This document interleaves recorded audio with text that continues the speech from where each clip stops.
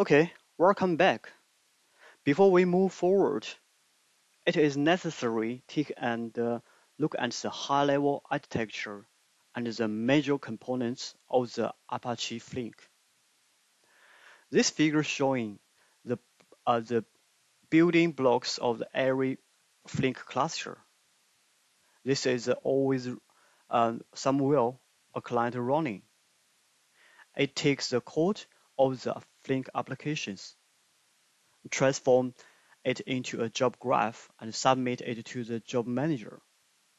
The job manager distributes the work onto the task managers, while the actual operators such as the sources, transformations, and sinks are running. When deploying Flink application, there are often multiple options available for each building blocks. We have listed them in the table below this figure, such as high availability service provider, file storage and persistence, resource provider, matrix storage, and so on. So, totally speak, to submit a Flink job, there are three components required. They are first, Flink client.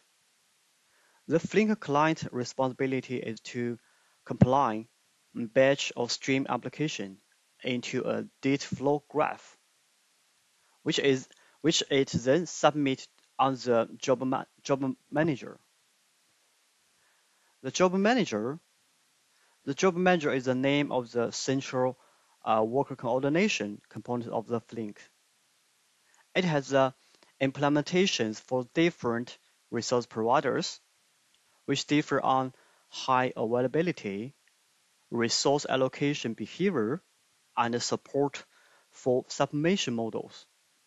So far, the Flink supports three application deployment models. There are application model. Application model runs the cluster exclusively for one application. And the per job model runs the cluster exclusively for one job.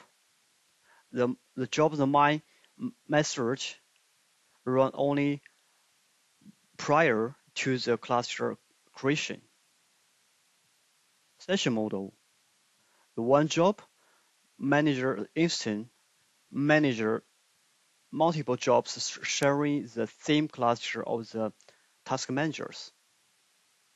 Task managers. The task managers are the service actually performing the work of the Flink job. Okay, this is the high level of the Apache Flink architecture.